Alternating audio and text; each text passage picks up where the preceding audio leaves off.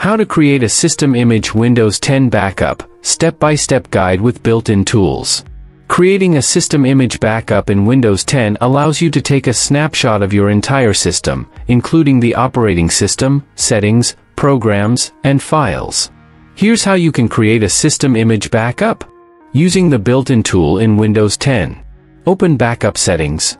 Go to Settings.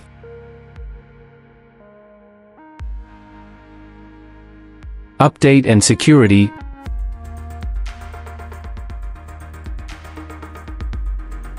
Backup on the left panel.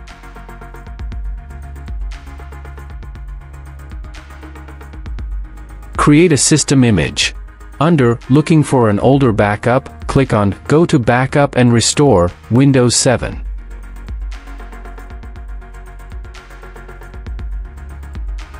Then, click on Create a System Image on the left pane.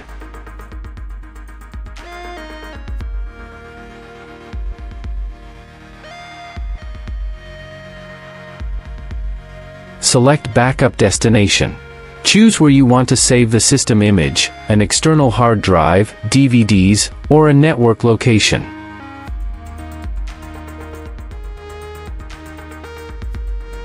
Start Backup. Click Next and confirm your selections.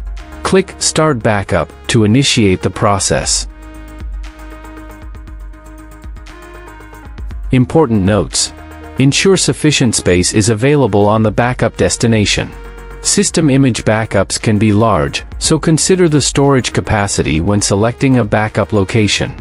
Regularly update the system image backup to keep it current, especially after major system changes or updates.